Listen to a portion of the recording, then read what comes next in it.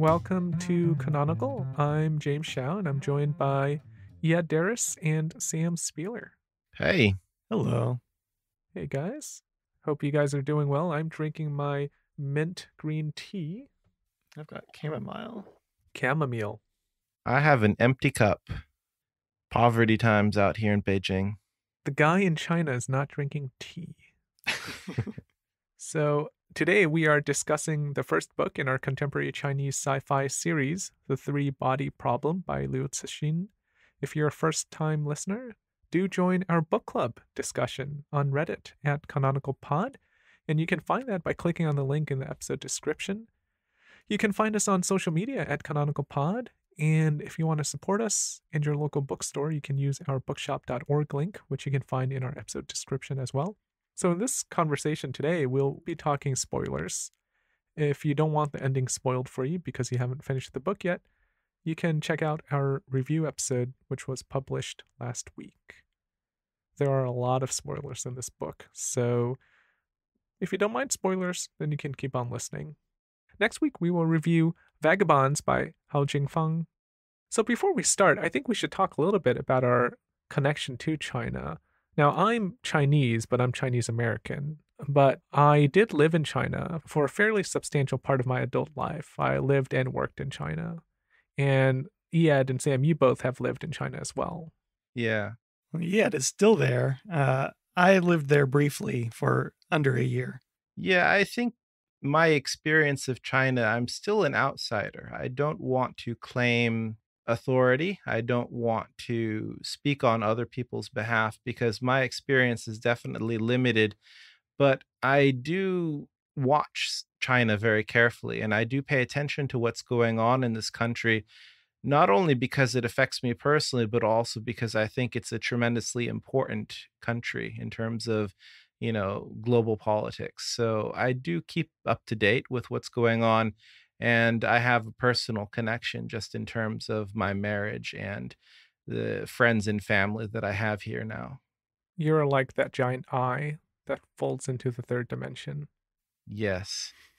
Yeah, and same for me. I mean, even though I am Chinese American and my wife is also Chinese and I lived in China, I can't really claim to speak for Chinese people, despite people sometimes ask me to do so. I can't really do it because I didn't grow up in China, first of all. And, my lived experience is quite different from people who did. I can speak to that the least among all three of you, having only spent about 9 months there. But yeah, I see China as a giant, either recognized or not fully recognized in its culture, its pop culture. And I think it's growing and isn't stopping anytime soon. I think we're going to see a lot more work like this in the future. So, Iad, why don't you start us off here with our discussion today? In the last episode, one of the things that I think, all kind of criticized the book for was the dry tone and the scientific exposition we find throughout. I think it's fair to say that Leo definitely prioritizes those over character and dialogue. I've heard him actually compared to Asimov in this respect, and I think it's a fair comparison. Also, my paperback copy of the novel has a quote on the cover from another very famous over-explainer, Kim Stanley Robinson. Robinson says that the three-body problem is the best kind of sci-fi. I think that's definitely debatable, but that's what he thinks. Well, what does he mean by that? I really want to know. What does he mean by the best kind of sci-fi? Well, it's definitely that the best kind of sci-fi is as hard as possible. Yeah, that's know. totally what Kim Stanley Robinson would say. He likes his sci-fi like he likes his men. But my hypothesis about this novel is that Liu is a science fiction writer who cares more about science than fiction. In fact, I might even say he cares very little about fiction. And I think that his flat and technical style and the content of this novel is a result of the society that he lives in and his readership, or what he expected his readership to be. I read an essay about Chinese sci-fi by the sci-fi writer Han Song called Chinese Science Fiction, A Response to Modernization. In that essay, Han argues that sci-fi writing in China is still a marginal activity, and science fiction is perceived as inconsequential because it is unable to solve real-life problems. It seems true to me, given the criticism of the genre throughout the 20th century. I think, Sam, last week you mentioned that people thought of science fiction as a capitalist art form, right? Mm-hmm.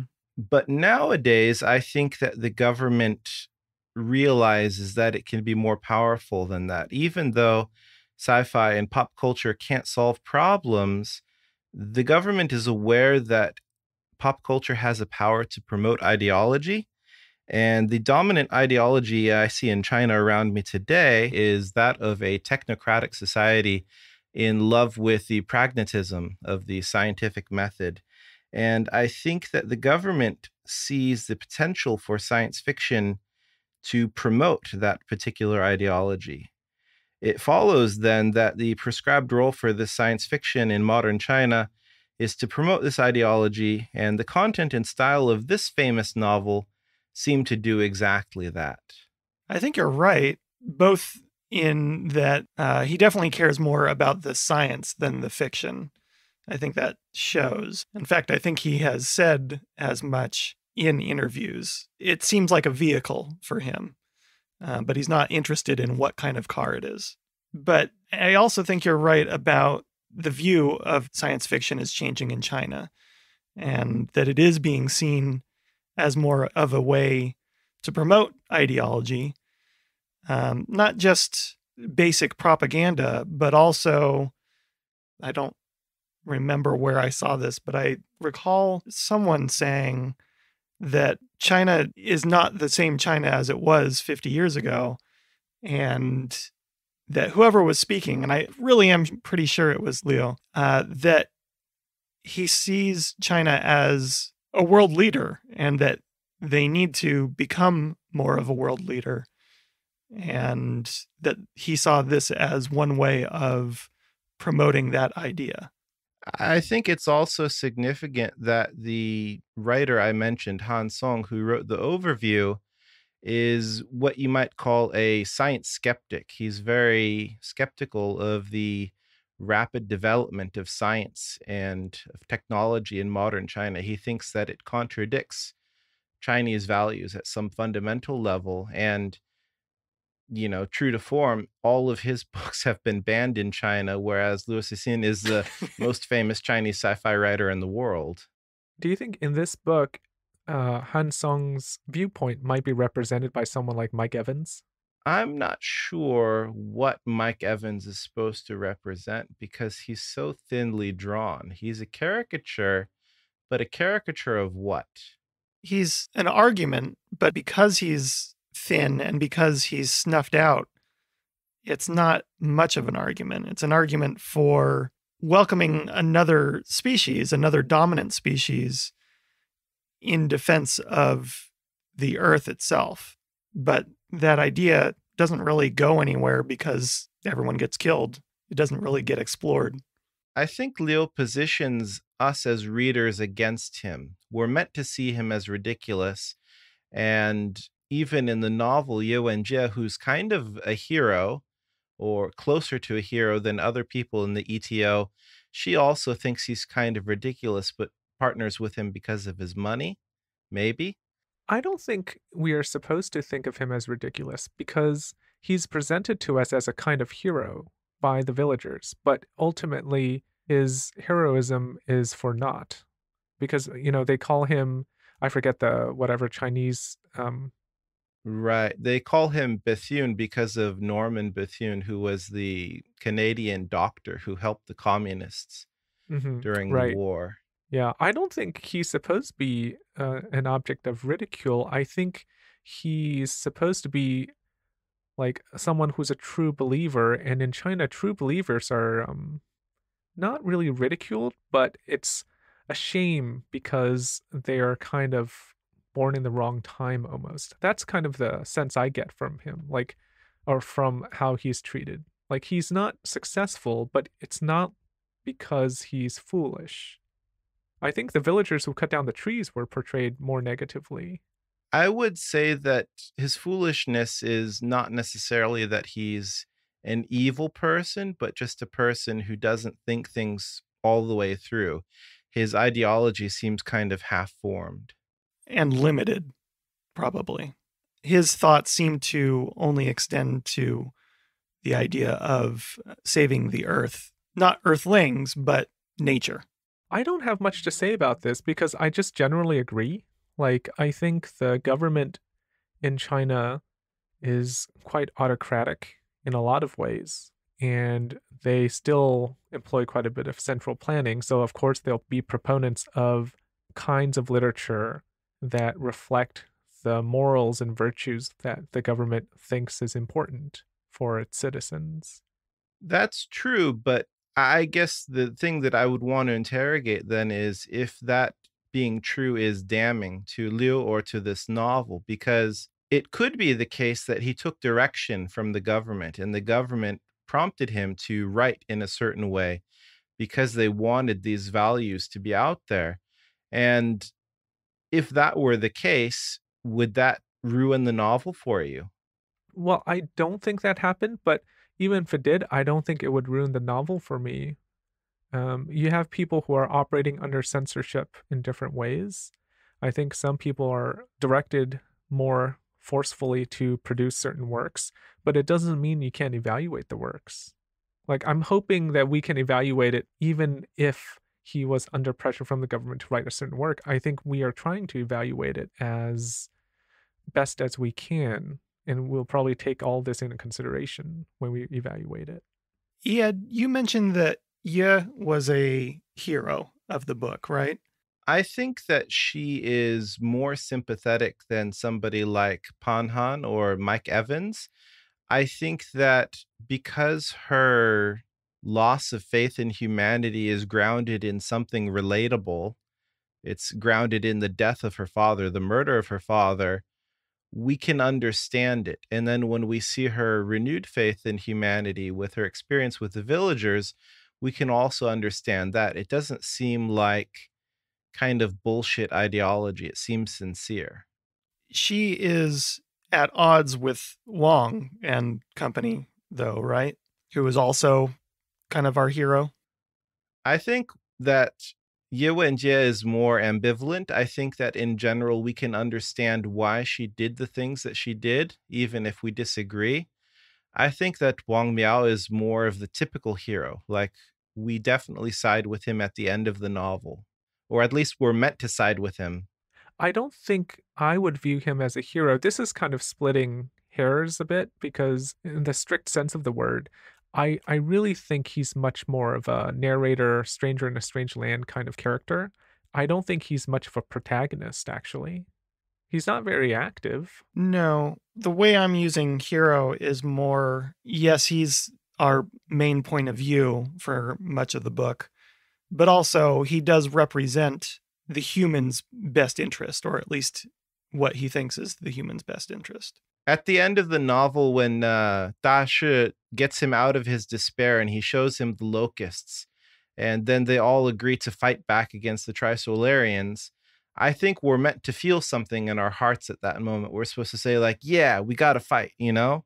That's the feeling that I think Leo wants us to have, don't you? Yeah, yeah, It might not be enough to call him a hero, technically. yeah. I'm just saying, like, on a technicality, I think Da Shi is more of a hero in the narrative sense. Like, he's the one who actually causes change to happen.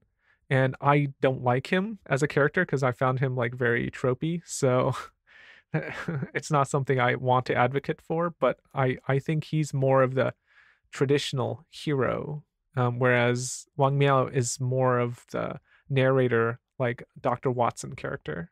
Mm. You know, going back to talking about whether or not Liu was taking notes from somebody at the government, I don't think sincerely that that happened. I think the reason why is because in the foreword to the American edition of this novel, Leo writes that I've always felt the greatest and most beautiful stories in the history of humanity were not sung by wandering bards or written by playwrights and novelists, but told by science. The stories of science are far more magnificent, grand, involved, profound, thrilling, strange, terrifying, mysterious, and even emotional compared to the stories told by literature. I take him at his word when he says that. I don't doubt the sincerity. I also don't think that that attitude makes for a particularly good novel. I think that we can see the quality of his influences when it comes to his writing and the novel, and I think that statement really encapsulates the deficiencies with his prose. Well, also, I don't think he's right even in his own work. I mean, I think it's clear that he believes that, but the most compelling narrative is Ye Wenjie's, right? We have a lot more dramatic and emotional events happening in her historical background and what happens after, toward the end of the novel. While the scientific passages were interesting, they are very flat. And even if he's showing that he cares more about the science, it's definitely not the best writing in the book. It smacks of the philosophers writing philosophical novels who want to focus on the philosophy. For me, it's exactly the same. I think if you're writing for an audience who's interested in philosophy, then that novel will be more successful. If you're writing for an audience, in this case, who are more interested in science, then this novel will be more successful on that level for those people who are more interested in science. I'm sure there's some engineer or materials engineer, I guess, who's like orgasming over the description of the nanofibers or how reality is being folded or protons are being folded. I mean, I didn't, I skimmed it, but maybe the people who are in theoretical physics are overjoyed at that section. Well, that's just it. That's my argument is that, we as Americans, we don't live in a technocratic society. Our attitude towards science is much different from what I think would probably be Liu's imagined Chinese reader. I think he was writing for somebody who grew up in a Chinese technocratic society and has those values in his or her heart.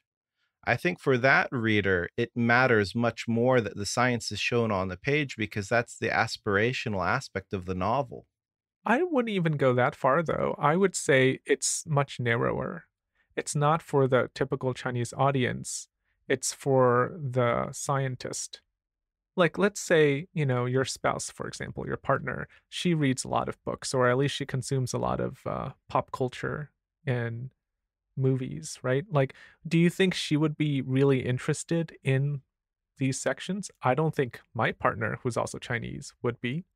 I think it's not a matter of interest, but perception of value. I think that in a technocratic society, you see science, you see technology, you may not personally have much affinity for them, you may not really understand them clearly, but your education and your upbringing shows you that these are the sources of real value in the world.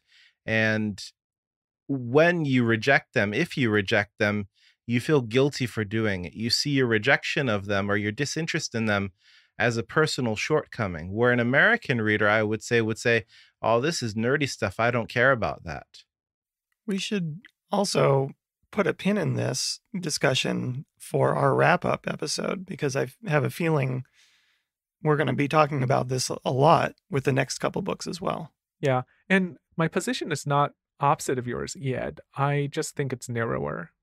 I agree that China is a very technocratic society, maybe not the youngest generation, but definitely the generation that Liu is a part of. He grew up with the post-cultural revolution generation where they believed that science was the way out, that it would solve all their problems. And I think people in that generation certainly think about science differently than how Americans think about science, but also how young people in China today think about science. But I would not go so far as to say that he's aiming for that crowd necessarily. I think the people who really would appreciate that would be the scientists because of the care that he took to describe everything. Well, let me ask both of you, who are the villains in this novel? I think almost everyone is a villain. Everyone who isn't working with Wang Miao. Even Ye, who is sympathetic, I think is a villain. Mhm. It's a surprise, Yeah. but she's a villain. She's a scientist. Mike Evans is a villain, billionaire, oil magnate heir, and environmentalist. And the Trisolarans. The Trisolarans, yeah, they're definitely villains. They're so cartoonish in a way because of how, Yeah. Yes, I mean, they're obvious villains, but I don't know what to really say about them. Yeah. What I want to say, though, is I think that the villainy of the human characters is much more substantial than the villainy of the Trisolarians, specifically because they're traitors. They have access to this ideology of science and they reject it. And I think it's substantial. I think that the idea of a traitor, specifically with the context of China in the 20th century, with the Cultural Revolution and the Sino Japanese War, is really important. And I think that it has a lot of resonance with a typical Chinese reader. Yeah, I think so, but I don't think that applies that well to Ye's situation because she actually uses science to betray humanity. But I agree. I think generally, yes. I think Ye is kind of a special case because she's moved by emotion and not rationality. That's what causes her to betray humans. I don't know if you would fold that into your overarching argument or not, but I just see her as a special case. I think that she is more complex than the other characters, but I still think that in general, there's a particular prescribed attitude towards science that is valorized in the novel, and deviations from that in any case are seen as traitorous to humanity. hmm And you mentioned Isaac Asimov earlier.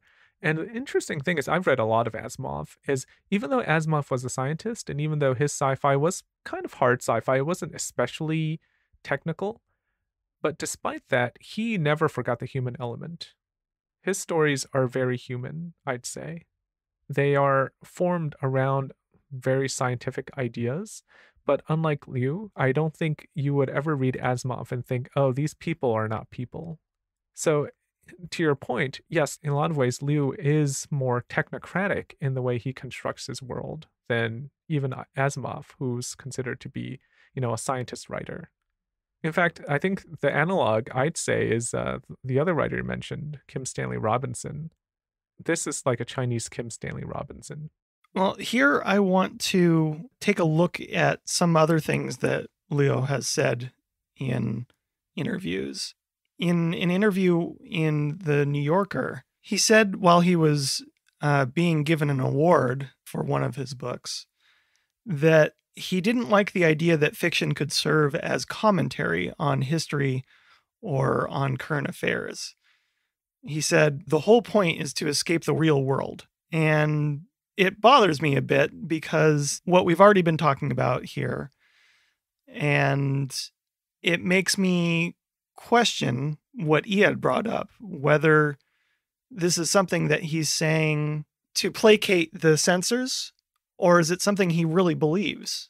As an aside, the science fiction giant Ursula K. Le Guin said, this may explain why many people who do not read science fiction describe it as, quote, escapist, but when questioned further, they admit they do not read it because it's so depressing. Almost anything carried to its logical extreme becomes depressing, if not carcinogenic. Fortunately, though, extrapolation is an element in science fiction. It isn't the name of the game by any means. So she's saying that pretty much the exact opposite, that the escape is only part of science fiction. It's not the main thrust. It shouldn't be the only thing going for it.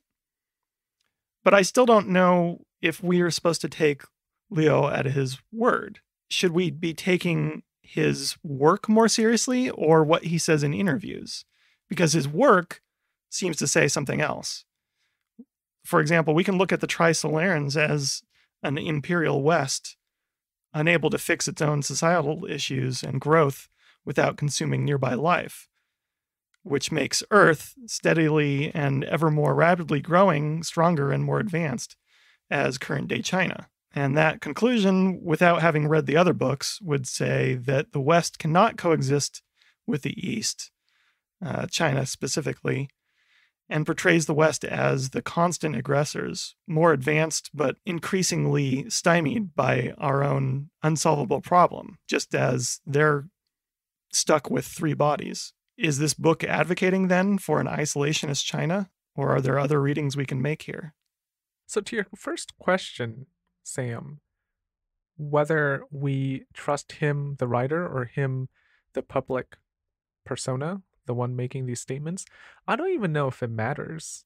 Because, one, I think any public figure in China has to be careful what they say. So, I don't know how much truth you can place in that, in any statement he makes, one way or another. And then that same filter or that same lens of suspicion you also have to place on his work, because any work he produces has to get past the censors. So, in a way, there's no way of knowing his true beliefs. Just like some of the characters in the book who have to be very political and careful. When you're reading the book, you feel like, yes, there is some inner truth.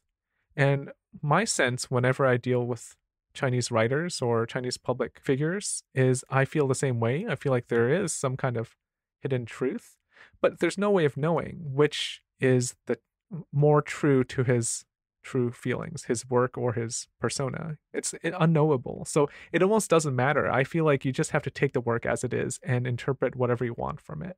Yeah. He did, in that same New Yorker article, also say something completely opposite of the escapist comment, which was that the relationship between politics and science fiction cannot be underestimated, which seems to fly completely in the face of what he had said previously. But I have a second larger point when it comes to Liu.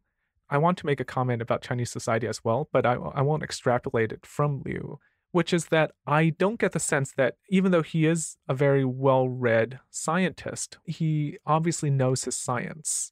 I do not think that he is a philosopher or someone who thinks about the world that critically.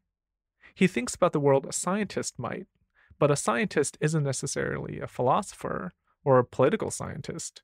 I don't think those skills are very developed in his writing or in his thinking, which you can see in his writing. I mean, you can kind of see that with the representation of his hero, Da Shi. Like, someone who is a more critical thinker, I do not think would write that kind of character. The person who would write that kind of character is someone who views the world in a very black and white way almost. I don't know if it's because he's bought into propaganda. Like I said, it's unknowable. But what I can say is that the kind of person who would write this character is someone who thinks the world is simple enough that a police person can outsmart, experts. I do think it's definitely a politically motivated part of the novel. Again, I want to emphasize that when something is politically motivated, I don't think it's a damning criticism. I don't think it's fair to say that it's bad because it's politically motivated. I think that there is a game that he has to play, and part of the game is to include things that maybe don't matter much to him because that's what you have to do in order to get published, and to say things that you might not actually believe because that's what's necessary to get published. Similar to the quote that you shared with us earlier, Sam, in the afterword to the American edition of the Three Body Problem, he wrote, "I do not use my fiction as a disguised way to criticize the reality of the present." So, he's making these constant remarks about basically the political neutering of his work. It has no political import. Why is he so insistent on that? It seems like he's so insistent because there is such an obvious political reading out there. And it's so obvious that basically for him to stay in the game, he's got to cut that off. To my mind, I don't believe him at all. Like when he says that, I agree with James that it doesn't really matter because we can't know the truth.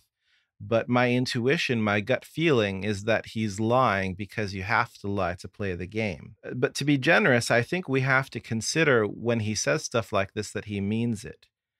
And I think if he does mean it, I have to say it's kind of bullshit because whether or not he intended for a work to be political, an artist in society has a responsibility to the interpretations of their work. And the political interpretation of this novel is quite obvious, isn't it? Yeah, and I do want to talk more about that. That's the second part of my question. But also, we can recognize that he is sensitive, at least, to how such statements would be portrayed, because he has publicly said he doesn't want to discuss his political feelings in public. He's withdrawn from the public in that way as much as he can, while still being, one of the most well-known Chinese writers. But anyway, what about that reading? Are there other readings we can take from that? Or is that it? I guess my one issue with the reading of the Trisolarans as the imperialist West is it doesn't have to be. I mean, it's everywhere. There's always fiction about some imperialist oppressor. I think it was an Atlantic article that talked about the obsession that science fiction writers have with colonialism in the West. Like American writers are always writing about colonialism. So it doesn't necessarily have to be the West trying to take over the East. It could just be a story of colonialism, like of a stronger state or a stronger group of people, group of beings trying to take over a weaker group of beings. It doesn't have to be a West-East parallel. That's true. Originally, when I first started reading the book, knowing what he had said in public, I still thought that maybe the Trisolarans were China. Yes. That he was saying something about that. But I went back on that thought about halfway through. I haven't gone back on that thought yet. Like when you proposed that the Earth citizens are China, I thought, well, that's the opposite of the way I read it. I do see the Trisolarans in this novel as being appropriately technocratic. I think that's echoing the values that I mentioned earlier in Chinese society. And I think that when Earth fails, if Earth fails, I think we could read it as a failure that's deserved, a failure due to kind of a decadent, indulgent society. And the Trisolarans are more of a hardworking, serious, dedicated society. And I think those kinds of values are very much resonant, I think, with the Chinese readership. And also, the Trisolarans, their government seems to be very autocratic, and everything's planned centrally. They can decide when someone gets dehydrated or not, or rehydrated. And when they're making those, what are they called? Sophons? The princeps and his advisors can unilaterally decide to just, change the night sky and do something that might kill them all for the good of everybody. So in that way, it is very, very Chinese. Well, and also, though, just to throw another thing in there, back to what you were saying earlier, James, it almost doesn't matter because when we start to see, what is it, maybe 2/3 of the way through, we start to see Trisolarans through their eyes. When we see the transmissions from Mike Evans' ship, we start to see how their beginnings were just like ours, that their discovery of Earth was exactly the same as Earth's discovery of them. With a betrayal. With a betrayal, but everything about that whole time frame, Leo took pains, it seems, to make it almost exactly the same time frame, just the way everything played out. So in that way, it doesn't necessarily matter what they stand for. You're right that it's just colonialism. In that way, there isn't, like you were saying earlier as well, there isn't really a good guy here. They're both villainous. Yeah. But I guess what I'm saying to Iad's point is the system of government and the ethos that they seem to embody seem very communist China, autocratic China. Even though, yes, like it could be any kind of colonial power. So we have two Chinas, really. Well, if I may make a general observation, I guess, is, and this is what I was saying earlier when I said I didn't want to extrapolate Liu onto China at large, but this is more of a general observation of China. I think that philosophically, China hasn't really moved much out of the 20th century. And the existential angst that China is facing feels very 20th century to me. And I don't mean this to denigrate people of China or like China as a whole. What I mean is like outside of China here, and I don't mean like everywhere outside of China, but like in the West, philosophically, the ideas that we are grappling with is different. Like we've moved on past this very Cold War kind of existential angst that is still gripping people in China and that they still write about. Like we've moved on to different monsters and demons. It seems like they're still stuck in the mid 20th century fears. And so I see that in this book. I think you're right, but I think that the reason why we would like to perhaps not think about those things or talk about those things or consider those things perhaps part of history is because that's a history of opposition. And I think in the West, we would like to imagine that the battle is over and we've won. Whereas I think China and the Chinese model for statehood and global citizenship is adversarial to the idea of the Western liberal democracy.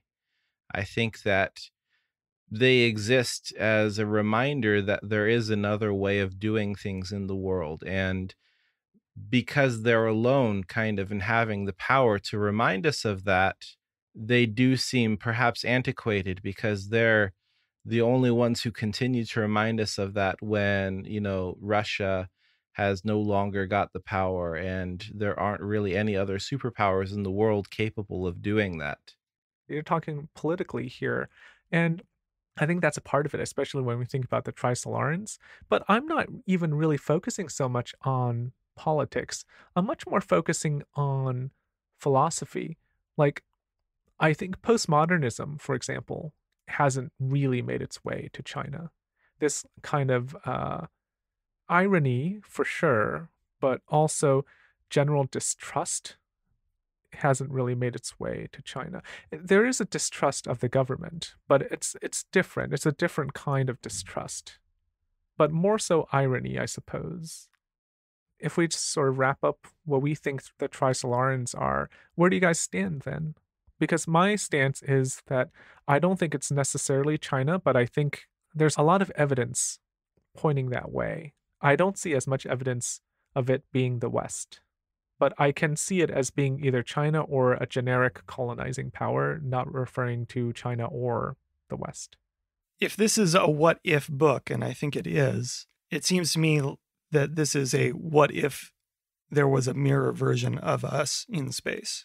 What if there were a China in space, grappling with similar issues, but under more dire circumstances? I guess the point I'm building toward here is from that New Yorker article, The Profile of Liu, what I got from it is that he doesn't really get America. And that's fine because he's not from America, but he doesn't get, when the writer says something like, maybe you've been brainwashed by America, or she speculates that Liu thinks she's been brainwashed by America the same way she thinks he might have been brainwashed by China. I just think that he doesn't get the West because he grew up in China. He doesn't understand that there's a different perspective. He knows there is a different perspective, but he doesn't understand that perspective. That's what I kind of am driving at here. That there is something missing here where we are expecting him to perhaps write in opposition to the government, or we're expecting him to secretly be writing something seditious, but I don't think he is. I think he just doesn't understand the philosophy of revolution, for example. I think if we think about Chinese philosophy, a lot of it is built around harmony and what is harmony and how to create harmony and how do different parts of society work together. Like, is there a Chinese philosopher? And this is an honest question because I don't think there is. Is there a Chinese philosopher or philosophy for oppressed peoples? Because I don't think there is. Like, that's something that's missing from this way of thinking. Whereas in the West, you have a lot of ways of interrogating the world that try to achieve a certain kind of revolution. I think in China, that kind of philosophy doesn't really exist, or at least it's not popularly promulgated.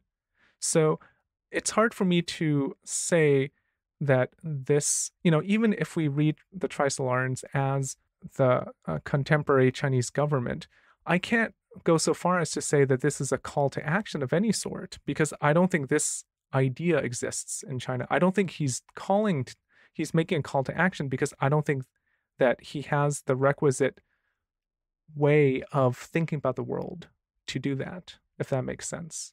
Like, there's no philosophical discourse for revolution.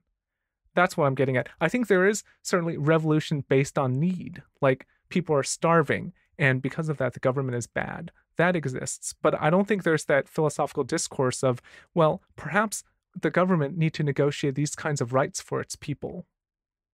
Like, I think that discourse, if it exists, it's in its very nascent stages. Well, even if we just look at this book on its own, I mean, we haven't read the other two books yet, but there isn't a call to action, like you said. There is no point so far. So far, it's just there's an external threat that is very similar to the internal threat, and that's it. And I'm not even necessarily bashing Liu in this situation or China in this situation. What I'm saying is, I think we're trying to read something into this text that doesn't exist in the general populace in China. And because of that, I feel skeptical that it exists in Liu's mind and that he's trying to convey it. I'm sure there is someone in China, those writers who are banned, who are thinking along those wavelengths. But I don't think Liu is one of those people. Before we move on, I want to, kind of put a pin in this because I think that the issue of who the Trisolarans and the Earthlings represent is probably unsolvable. But there's another political aspect of the novel is the representation of the Cultural Revolution. This is a kind of an open secret in China. Like, people talk about it, but you can only talk about it in certain ways. I'm wondering what sort of judgment you can see in this novel, or if there is any judgment at all in terms of the policies and the kind of the reverberant effects of that era of Chinese history. What I've seen in the book kind of mirrors other popular media in China, which is that the Cultural Revolution was bad, but notice none of the blame really goes to the people at the top. It's just bad because it's chaos. And I see that in this book because obviously the state of chaos that the trinary system imposes onto the Trisolarans, for me, is a very clear mirror of the state of chaos that Ye experiences in the Cultural Revolution. And so you can kind of see that for people in the Cultural Revolution, it's like that state of chaos. Well, and as we discussed in the last episode, there was that whole section where we have, for not really any narrative gain, this big defense explanation by the former Red Guards that we were doing what we thought was right and you can't blame us for anything. And even, just kind of, she wanted answers and she wanted, I don't know, revenge, but by the end of their statements, she just, I forget exactly, but she pitied them, I think, and No, didn't I don't think blame she them. pitied them. I think it ends with her feeling even more dispirited because she was hoping they would apologize, but they didn't. Right. But I think what I got from it is she was expecting some kind of apology. And what she got instead was, our life is as bad as or worse than yours. So why do you want us to apologize? So we read this after our series on posthumanism, and I'd like to take some time to discuss the posthumanist aspects of this book, if there are any. What seems to be the most obvious posthumanist aspect of this book is the ETO's betrayal of humanity in favor of the non-human in this book, the Trisolarans. So, roughly speaking, there are three factions here: the Adventists, who believe that humans need to be destroyed because they have proven to be incapable stewards of the natural world. Then you have the Redemptionists, who believe that humans should collaborate and assist the Trisolarans by solving the three body problem.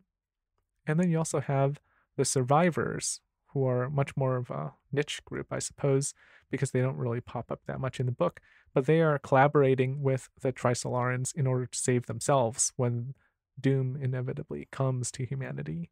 And then, yeah, she doesn't really fit in because it seems that she initially believes that humans are beyond saving because of her personal trauma due to the Cultural Revolution. But then later in the book, it's clarified that she wishes Trisolarans to rule over and guide humanity. I think she says this when she's being interviewed by her captors. So, setting aside whether or not you think Liu did a good job establishing these views, which I think all three of us would say that not really, do you think these rationales for why someone would portray humanity to be believable or justifiable? And I'd say, like, the real caveat here is setting aside whether Liu did a good job establishing these views, because I think it's very difficult to set that aside, because I don't think he did a good job establishing the views and making them very sympathetic in any way. Do you think, like, for example, the Adventists, these eco-terrorists, you might say, that's the analog here, like, do you think people would go so far as to kill all of humanity? People who believe that humans are destroying the natural world? Because I don't really believe that. I don't think so. It seemed pretty thin to me. If we look at Ye Wenjie, the biggest thing that happened to her personally was the death of her father at the hands of the Red Guards and her mother. And she was alive long enough to see other atrocities, specifically of the Cultural Revolution, but also of the rest of humanity. It seems really psychopathic to jump from that to all Earth, all humans deserve to be killed off. That seems true for the other factions as well. It's a huge leap to go from that, or from we're destroying the planet, to, well, we better kill all humans. It's a really big leap. Yeah, and that's where I'm at. I think that you might be looking for something in the novel that doesn't exist. It's not supposed to be there. My reading is that these different factions are hyperbolic examples, and they're hyperbolic because it's meant to be a kind of social criticism. I think it definitely parallels the Cultural Revolution that we see earlier in the novel. In chapter 29, I think we have the most clear kind of explanation of the ETO and how it operates. On page 255 in my copy, there's a quote that they concluded that the common people did not seem to have the comprehensive and deep understanding of the highly educated about the dark side of humanity. Their thoughts were not as deeply influenced by modern science and philosophy. This, to my mind, it brings up the idea in the Cultural Revolution of the common people being somehow pure, and the educated people being traitorous, and their education leading them astray from kind of pure and wholesome knowledge. In Cultural Revolution terms, the pure, innocent proletariat were called the red categories. There were 5 red categories, and then there were 5 black categories of people who were anti revolutionary. So I think we see a parallel there. Later on, we see that this is on page 255 as well. Most of the members had a high social status, they held a lot of power and influence. I think this is social criticism in the sense that Liu might be kind of showing us to beware of celebrity culture and beware of influencers. And then finally on 257, there's this passage. It says the main path of spreading Trisolaran culture to society was the 3 body game. So this is pointing to the dangers of pop culture. I think in general, China in modern times has had trouble with cults of different sorts. And I think that we're supposed to read this in a hyperbolic way because we're meant to see very clearly that this ETO is just another cult. And it's maybe not a call to arms, but more of a warning message. I think it's meant to be easy to understand. And because of that reason, it's exaggerated. I don't think you're wrong. I just don't know that it makes for good fiction.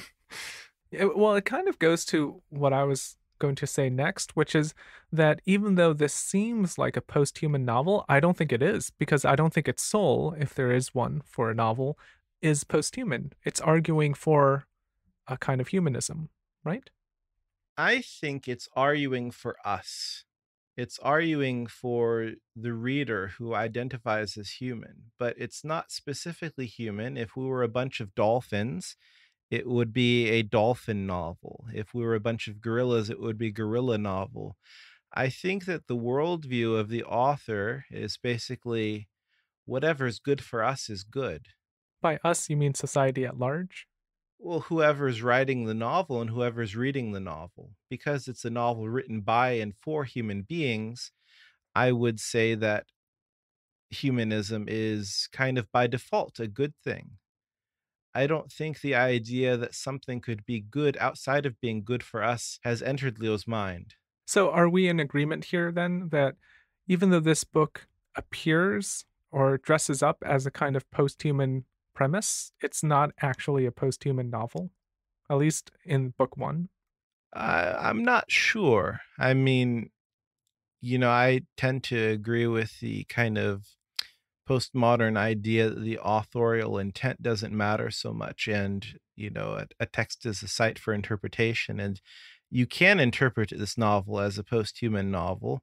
I don't know that I would say Leo thinks that way, and I don't know if I think that way, but I definitely see how somebody else could. How do you think a reader would do that? What case would they make? I could see the VR actually being something that perhaps you could say is post-human in the way that it reinterprets history, in the way that it teaches, I guess, and how people interact with technology. I could see that in uh, Haraway's article that we discussed previously. I could also see the Sophons in how powerful they are, and it's hinted that they are quite intelligent. I could see that as being a post-human aspect of the novel. What I would say makes it post-human is the ambivalence about whether or not the Trisolarans or the humans are morally right. Because in the beginning of the novel, I think the kind of naive intuition that a reader would have is that humans are good, enemies of humans are bad. Then we kind of see the cultural revolution and we see the destruction of the earth, and we say, well, humans are bad. Therefore, somebody who can take over for us is probably good. I think that's probably like Ye Wenjie and Mike Evans' point of view. But then we go back to seeing how the Trisolarans are going to come to this planet and just kill all of us and replace us on this planet. And then we say, well, their destruction of our species is no better than our destruction of the sparrows that Mike Evans is trying to save. So, in fact, there is no real moral high ground to be found. And the entire universe is just a matter of taking what you need. There is a kind of moral neutrality to the survival mechanism that I think makes it post-human, but it doesn't have the attitude that I think you're looking for. It doesn't argue in favor of posthumanism, but rather it raises posthumanist themes. Mm-hmm. Something we brought up in A Fire Upon the Deep in that discussion, and of course, this is not in that series, but we talked about how the aliens in that book seemed very human. And I would say the same thing here about the Trisolarans. Right. But I think that's part of the point, too. Whereas I don't think that was the point in A Fire Upon the Deep. All right, let's take a break now. We'll be right back.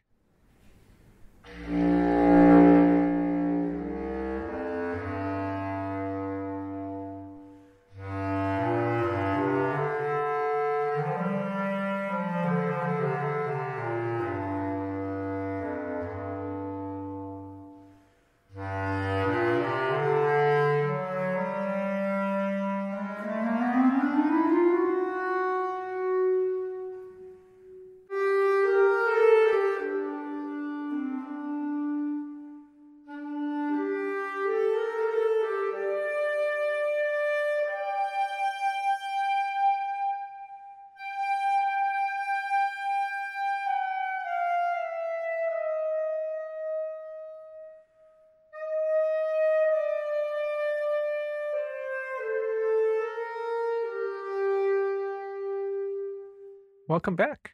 So Liu is by far the most famous modern Chinese writer, sci-fi or otherwise. What role do you think this novel has in setting the tone for Chinese sci-fi and how it's received globally? I think it's quite a tough place for him to be in because I think it's natural when you have a sample of one novel, you know, when most American readers have only read one Chinese novel, anything they read after this is going to be compared to this novel. I don't think that he wants that position, but I think unfortunately he's in that position in terms of a global audience. It's not fair to him, but it's also an opportunity. If he's a very patriotic person, he can use his position now to promote Chinese sci-fi and Chinese attitudes and Chinese ways of thinking on a global stage, but I'm not really sure if that's his attitude or not.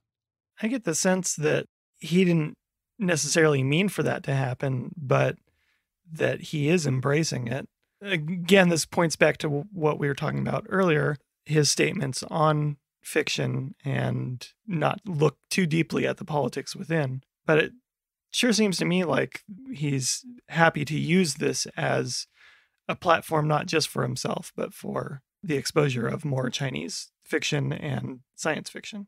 What's interesting to me is when I read this book, it does seem very different from other science fiction that is not written by a Chinese writer. If we compare this to the three previous books that we've read, which are not written by Chinese writers, this is different in, well, perhaps tone and feeling, but also in the philosophical approach that I talked about today in this episode. And if I were to read this as the first Chinese sci-fi novel, and I think it might be my first Chinese sci-fi novel, I think my expectations are actually higher. That I expect to read something different, from other science fiction that I've become accustomed to, that are written by non-Chinese writers. Do you guys feel the same way, that there's something different about this novel? Yes. I think the historical aspect of the Cultural Revolution specifically makes it very different in a really interesting way. I really enjoyed that. And I asked off air, I wasn't going to bring it up, but I asked if you guys thought in the other books if that aspect would be present, because that was one of the things that really drew me to this book as feeling different from other science fiction. In terms of a Western analog, though, is there somebody that you could compare Leo to? Does he belong in the same category as a modern or postmodern sort of sci-fi writer? Is he a Philip K. Dick sort, or is he an Asimov sort, like I mentioned earlier? I think he's much closer to Asimov, which is, once again, it's similar to what I was saying about this way of thinking as being kind of a mid 20th century way of thinking. It's not very postmodern in that way. The reason why I ask is there's an article after 1989, The New Wave of Chinese Science Fiction by Chinese academic Song Ming Wei. And her argument is that after 1989, Chinese science fiction changed because the kind of sincere utopian attitude from before 1989 had to change and it had to be tempered into a much more muddled point of view.